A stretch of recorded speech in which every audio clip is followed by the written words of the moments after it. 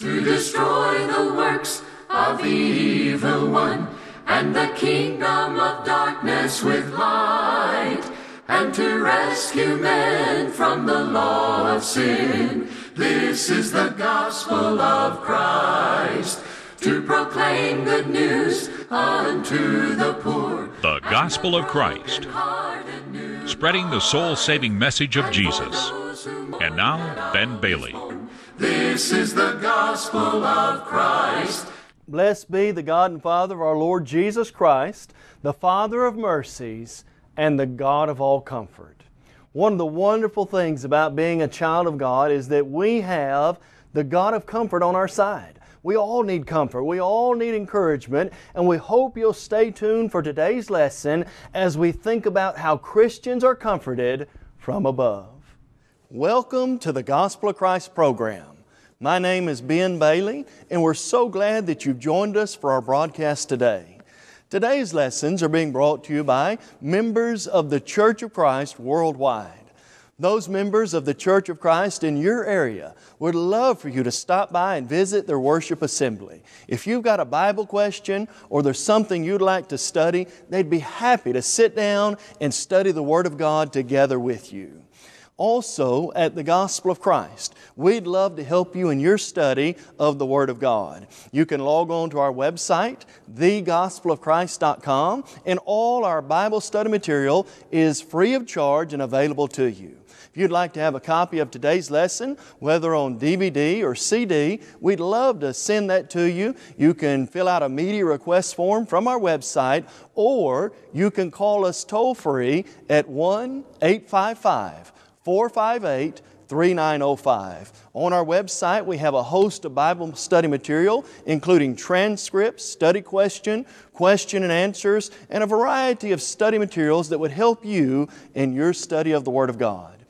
Friend, at the Gospel of Christ, we're concerned about the salvation of souls. That's our main emphasis. We're not concerned about your wallet. We're not concerned about hidden agendas. We just simply want to help men and women know the Word of God and to go to heaven. And so as we transition to our study today, we hope that you'll get your Bible out and have it handy as we're going to look to the Word of God together.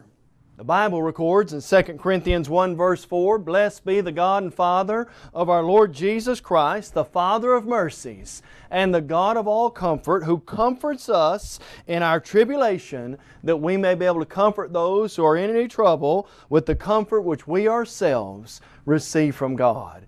One of the wonderful aspects of being a child of God is we have comfort and help from God above. You know, sometimes this world and the things that occur make us very uncomfortable. Sometimes sin comes into our lives or to somebody we love in their life, and it's an uncomfortable situation. Sometimes death of a friend, of a loved one, of a member of the Lord's body brings discomfort to us. Sickness, immorality in the world in which we live in, worldliness, all of those things can cause Christians a great deal of discomfort. How then can we find comfort from God in a world that is so sin-stricken and often we feel uncomfortable living in? Today we hope to identify the comfort Christians have from above that gives us hope and encouragement and that picks us up when we get down as a child of God. Number one, as we think about how to have comfort today, we take comfort in the fact that there is a God of comfort. Paul said, "Blessed be the God and Father of our Lord Jesus Christ, the Father of mercies and the God of all comfort." Friend, the fact that God exists and that God is the source of comfort is great hope, gives great hope and encouragement to every child of God. Friend, think about this. We're not in it alone. The fool says there is no God, Psalm 14:1, but to the child of God, we walk through this life hand in hand with God. God says, "Cast all your cares on me. I care for you." 1 Peter 5, verse 7. And so the very fact that we have a living God is in and of itself a great deal of encouragement. You know, I don't have to look far to know there is a God. you can look to the beauty of the heavens and know we serve a living God. The heavens declare the glory of God, and the earth, the firmament, His handiwork. Psalm 19, verse 1 following. You can see by the things He's made the invisible attributes of God. Romans 1, verses 18 through 21. Even the seasons and the change of the seasons, they declare unto us the power of God. Acts 14, verse 17. And so when I look at the world around me, I'm encouraged by knowing there is a God. I'm encouraged as I look to the Bible to know there is a God also. The Word of God itself tells us He exists. Genesis 1 verse 1, the Bible says, "In the beginning, God created the heavens and the earth." And so when I read my Bible and I recognize this is the inspired Word of God, it tells me of God's existence, that man isn't in it in and of himself. You know, Christians often sing the beautiful hymn, "There is a God, He is alive." And how encouraging it is to know we serve the living God. But what about God's existence gives us comfort? It isn't just enough to know, hey, there's a God that exists. I want to know who that God is, and as I learn about Him, I am indeed comforted. Let me illustrate. One of the things about God that really comforts us as Christians is His unchanging nature. I can know God and I can know His nature. Philippians 3 verse 10, Paul said, I want to know Him and the power of His resurrection. God is a God who has revealed Himself to us, and you can know and I can know about God. What do I know about Him? I know that God does not change. Malachi 3 verse 6, God said, I am God, I change not. Hebrews 6 and verse 18, the Scripture says, of two immutable things which God, who cannot lie, has told us about Himself. And so what do we know about God? He cannot lie. It is impossible for God to lie. Titus 1 verse 2, the Bible says this. You think about comforting things about God and about Christ. Jesus is the same yesterday, today, and forever. How does that comfort me? Friend, listen carefully. The unchanging nature of God means that He can be a constant in my life and yours. He doesn't lie. He doesn't change. He's always the same. He's that rock you can lean on. He's that source of strength that you can always depend on as a child of God. And that gives us great comfort to know, hey, God's always going to be there for me. He's never going to turn His back on us. We can always put real trust in Him. What else about God's nature gives us great comfort? The God we serve, the one whom we can know, is a God of love. God so loved the world, He gave His only begotten Son. Whoever believes in Him should not perish, but have everlasting life. The Bible says, while we were still without strength, in due time, Christ died for the ungodly. For scarcely for a righteous man one die, yet perhaps for a good man someone might dare die, but God demonstrates His own love toward us, in that while we were still sinners, Christ died for us. Romans 5 verses 6 through 8. And kind of as a summary statement, 1 John 4 verse 8 says, God is love. When that word love is conjured up in your mind, and you think of the tenderness, you think of the care, you think of the compassion, you think of the providing and putting others first, friend, that's who God is. Not only does God not change, God, the God of all comfort, is the very source of love. I will assure you, nobody has ever loved you like God loves you. I know that because He gave His best so that we could be saved. What else comforts us about God's nature? Not only is God unchanging, not only is God a God of love, God is just. Genesis 18 verse 25, the question is asked, will not the judge of all the earth do rightly? And friend, you can take it to the bank. You can be sure God will always do the right thing. Nahum 1, God will not at all acquit the wicked. John 12 verse 48, Jesus said, we're going to be judged by the Word of God. You know, initially you may think, well, how does that give us comfort? Friend, if God's going to do right, If God's not going to equip people who live in an ungodly manner, if we have a sure standard, then here's the good news. If the justice of God is going to prevail and I live my life based off of this book, friend, it comforts me beyond measure to know that if I'm faithful to the Lord, one day I can hear the words, "Well done, good and faithful servant, enter into the joys of your Lord." Now, as you think about things about God that comfort us, I want us to also notice that our God, He promises, the God of all comfort, promises to protect and care for His children. Listen to Psalm 23 and verse 4. The Bible says, "Yea, though I walk through the valley of the shadow of death, I will fear no evil." Why? For you are with me. Your rod and your staff, they do comfort me. God goes with us through the valleys, through the highs and through the lows. God's there, and He's going to take care of us. I love the words of Hebrews 13 verse 5. The Lord has said, "I will never leave you nor forsake you, so that you may boldly say, the Lord is my helper, I will not fear. What can man do to me?" What kind of promises do I have that offer great comfort to me? God said to me, and He said to you through His Word, "I'll never leave you. I'll never forsake you." You can boldly say, "The Lord's my helper."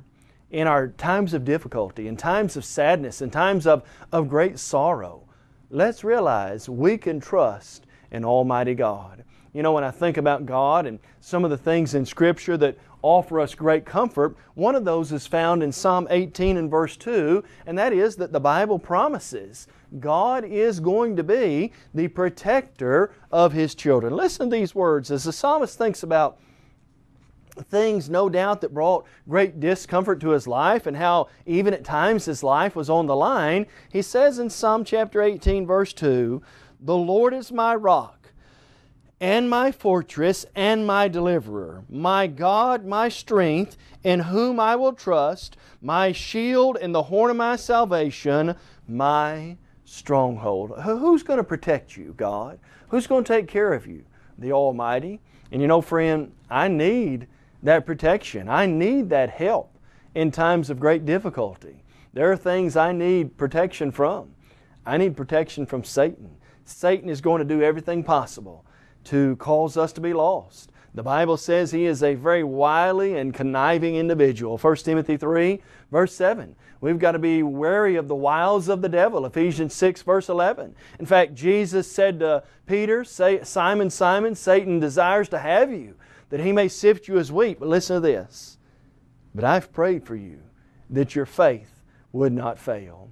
And you know, when I think about the help I get, Jesus said in Matthew 6 verses 6 through 9, we're to pray, "Lead us not into temptation, but deliver us from the evil one." Does it bring us comfort to know that God is able to protect, deliver, and take care of us from Satan himself? Oh, you bet it does. God's able to protect and deliver us from sin. Sin is the great enemy of mankind. It is that which probably more than anything else brings discomfort to our life. And yet God can remedy that. Isaiah 59 verses 1 and 2. The Bible says, "The Lord's ear is not heavy that He cannot hear. His arm's not shortened that He cannot save. But your sins and your iniquities have separated you from your God." That major discomfort that we feel spiritually is sin. When I have sin in my life and when you have sin in your life, friend, there's a whole lot of discomfort spiritually that goes with that. And yet God can take that away. Hebrews 10 verse 12 says, "This man, Jesus, after He'd offered one sacrifice for sin forever, sat down at the right hand of God." You will call His name Jesus, He will save His people from their sins. Matthew 1, 19 through 21. John saw Jesus approaching in John 1:29 and he said, "Behold, look, the Lamb of God who takes away the sins of the world." And the Scripture records so beautifully. In Psalm 103 verses 10 through 12, God said, "I'll be merciful to their sins. Their lawless deeds I remember no more." And in Psalm 103 verse 10, God said that He will not deal with man according to his sins.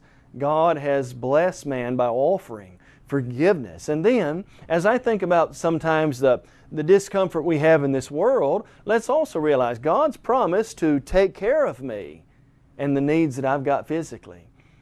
You know, when we think about struggles that we face, some of those are related to basically making our way through this life and the things that we need. But here's the good news for the child of God. Isn't it the case that God has promised to provide for His own in the Scripture? David said in Psalm 37 verse 25, I was young and now I'm old. He kind of takes a snapshot of life. And I've never seen the righteous forsaken, nor his seed begging bread.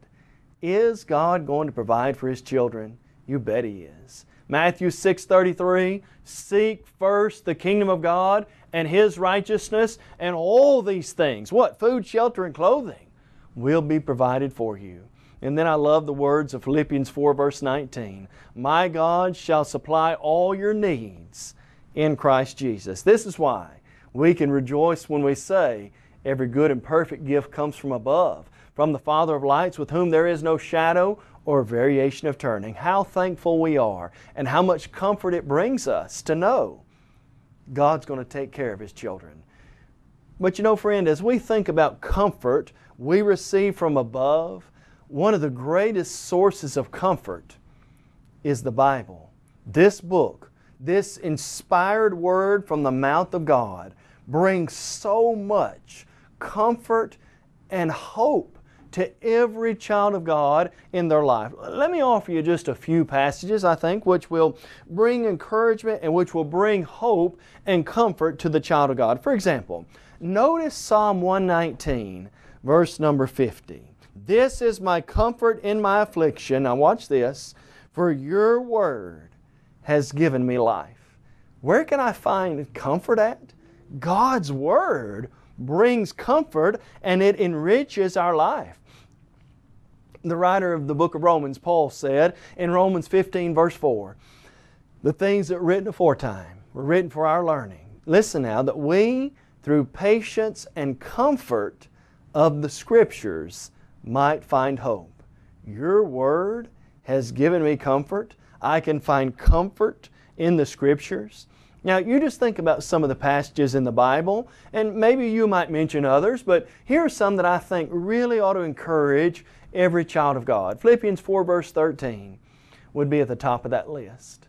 The Bible says, I can do all things through Christ who strengthens me. The Bible does not say, I can do all things, period. That's not what it reads. The Bible says, I can do all things through Christ who strengthens me. I gain strength through Christ, through His life, through His example, through the power of His Word to live as God wants me to. I gain strength by knowing God said, I'll never leave you nor forsake you. Hebrews 13 verses 5 through 7. Jesus said, Lo, I'm with you always, even to the end of the age. I'm not in this alone. You're not in the fight alone. The good fight of faith, we don't have to do that by ourselves. God and Christ are there to help us. A second group of passages that I believe offers a great deal of hope to every child of God relates to, and the comfort it brings to us as it relates to the beauty of heaven. Jesus spoke to His disciples who had on their mind the fact that He was going to have to leave them. Jesus had told them on multiple occasions, I'm about to have to leave. I'm about to have to die. I'm about to go back to the Father. And He knew their heart was dismayed about that, knew they were in discomfort because of that. And so Jesus said, let not your heart be troubled. You believe in God, believe also in me. In my Father's house are many mansions. Were it not so, I would have told you. And then He said this, I go to prepare a place for you. And if I go to prepare a place for you, I will come again and receive you to myself, that where I am, there you may be also. What brings comfort to every child of God, especially as it relates to death or sickness or loss? The fact that that's not the end. The fact that that's not the final curtain falling. That we have a home promised with God in that beautiful place called heaven. That place where Scripture says God will wipe away every tear from their eye. No more sorrow, no more death, no more crying, no more pain. All the former discomforts of this life cease to exist in that place. This is why Paul would say, in 1 Thessalonians 4 verse 18 that in view of the fact that Christ is going to come and receive us to Himself, therefore comfort one another with these words. You know, when I think about comfort and the comfort that the child of God can receive, there's a set of passages that deal specifically with the comfort we receive with the death of a Christian. Two in particular that I want to direct your attention to today. In Revelation chapter 14 verse 13, the Scripture says, "Blessed are the dead who die in the Lord, yes, says the Spirit, that they may rest from their labors, and their works do follow them." What about when you lose a parent? What about when you lose a fellow brother or sister in Christ? What about when you lose someone close to you? Blessed are the dead who die in the Lord. They may rest from their labors, their works do follow them. Even in death, there's a comfort that that's a blessing for the child of God. The second passage that goes directly with that is Psalm 116 verse 15. If you haven't got this written down or circled in your Bible, you sure ought to. The Bible says, "Precious in the sight of the Lord is the death of His saints." I receive comfort and encouragement by knowing that when we stand at the graveside, when we stand at the coffin of a funeral, how does heaven look at one of God's children coming home? Precious in the sight of the Lord is the death of His saints. It's not a bad thing. From heaven's perspective, what a wonderful day that is. And then just from the day-to-day trials and difficulties that we have, a passage that often brings comfort is found in Psalm 23. You remember the words, "The Lord is my shepherd, I shall not want. He makes me to lie down in green pastures and leads me beside the still waters. He restores my soul. Yea, I walk through the valley of the shadow of death, I'll fear no evil." Friend, when you think about that whole host of verses in Psalm 23, the one overpowering emphasis is God's the good shepherd. He's going to take care of His own, whether it be food, whether it be water, whether it be suffering, whether it be the things we need in this life. God's going to take care of us. And thus the psalmist would say, "I'll dwell in the house of the Lord forever." Since God is the God of all comfort, who can take care of us, let's make sure we stay faithful unto God. Then I'm reminded of this passage that brings so much comfort to every child of God, and especially because from time to time in our life we have and we may make mistakes. We may sin in the future. Here's one of the comforts we have. If we walk in the light as He is in the light, we have fellowship one with another, and the blood of His Son Jesus Christ cleanses us of all sin. 1 John 1 verse 7. If after becoming a child of God I sin and I fall short, or I do something that I shouldn't do, is it all over then? No. I can make a determination to repent of that, to confess it, to turn from it. 1 John 1 verses 8 through 10. And the blood of Christ still can cleanse us of all sin. Hebrews 8:13. God says, "I'll be merciful to their sins. Their lawless deeds I'll remember no more." You know, when I think about the help we have, when I think about how good it is to be a Christian and how wonderful I have it in Christ, I'm reminded of 1 John 4, verse number 4. "He who is in you is greater than he who is in the world." Yes, we're fighting Satan. Yes, we're fighting sin. Yes, there are struggles. Yes, there are difficulties that each of us have to deal with. But let's realize the one who's in us, God and Christ who are in us, are greater than the one who's in the world. Thanks be to God who gives us the victory through our Lord Jesus Christ. Now, we want to draw one more idea out that will really help us to have comfort in this life. And friend, it's a very simple and basic principle. If I'm going to find comfort in this life, I've got to realize contentment brings comfort. Listen to Philippians chapter 4, verse 11. Paul said, "Not that I speak in regard to need, for I've learned in whatever state I am to be content." You really want to find comfort in this life? You really want to have the peace and tranquility and satisfaction that the Scripture promises? You've got to learn to be content. Paul said, "I've been abased and I've been abound. I've learned to be content in whatever state I'm in." Can't let this world pull us in so much that we're never happy and comfortable. Be comfortable where you are. If God gives you more, that's good. If God takes away, I can learn to deal with that as well. I just need to learn to be content in this life. For my friend, the most important things we have are not the things of this world. They're the spiritual things that we have. A rich young ruler came to Jesus, and here was a man who you can tell is in a really difficult struggle. He's in a state of discomfort. Good teacher, what must I do to inherit eternal life? Jesus said, keep the commandments. Do not murder, do not steal, do not commit adultery, honor your father and mother. All these things I've done since my childhood. One thing you lack. Sell what you have, give to the poor, come follow me. The Bible says that man went away sorrowful. Why? He had great possessions. Don't let the cares of this world bring discomfort to you spiritually because you're not putting Jesus first. You know, when I think about the real purpose and the real aim of life, I'm reminded of what Solomon said. In Ecclesiastes chapter 12, verse number 13 and 14, Solomon said, let us hear the conclusion of the whole matter. What's life all about? Fear God, keep His commandments. This is the whole duty of man. Why? God will bring into judgment every work, including every secret thing, whether good or bad. My life in serving God, those are the things that are really important. Looking toward heaven and making sure that we really strive to do the things God wants us to. And friend, let's each realize, as part of the comfort we have, is the hope of heaven. Do we really stay focused on heaven? That one day I can leave this life and go to a place that is far better than we can ever begin to imagine. You know, we often sing songs, how beautiful heaven must be, or heaven holds all to me, or that Paradise Valley. You know, if I'm going to be comforted, I've really got to keep that on my mind, that this world is temporary. The things that I face are temporary. The difficulties we deal with, those are only temporary. Heaven is what it's all about. Remember Paul saying again, Romans 8 verse 18, I consider the sufferings of this present world are not worthy to be compared with the glory which shall be revealed in us. Paul in essence said, heaven will be worth it all. And so do we have the God of all comfort on our side? Absolutely. Let's be encouraged, let's be comforted, and let's do everything we can to make sure we get to that beautiful place of comfort, heaven itself. You may have just joined our program and are wondering, what is the Gospel of Christ?